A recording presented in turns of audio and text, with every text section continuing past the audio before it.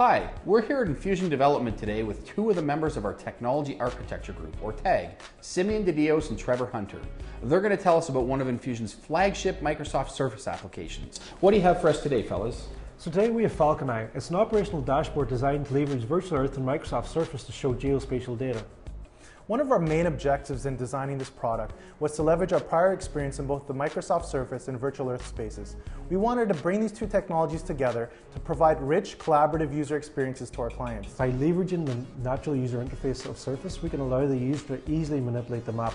For example, we can allow them to very easily zoom in, pan around the map, rotate the map, or by exploring a 3D environment, we can actually allow the user to explore that using the same gestures.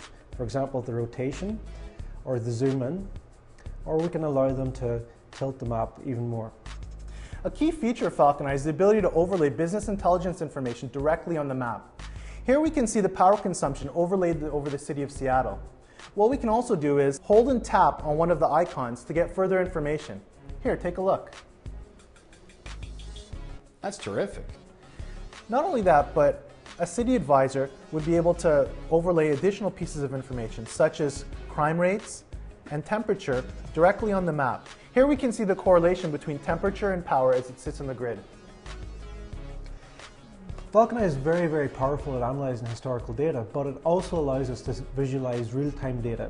For example, if we zoom out to an overhead view of the city, and we can turn on traffic, that will allow us to visualize traffic, and actually we can collaborate and make decisions on what we see here. As well as real-time data and historical data, we can use Falcon Eye to visualize what it could look like in the future. For example, in Dubai, there's a lot of construction at the minute. We can load 3D models and plot them into a visualization of the area, what it's going to look like in the future, and allow the user to very easily explore that area as well. So what you're saying is this could be used for planning an oil field, laying out a city, or any other number of geospatial functions. Absolutely, Paula. That's one of the exciting features of Falcon Eye, is the ability to bring in lots of different data sources and plot them in a natural user interface way in the Microsoft Surface.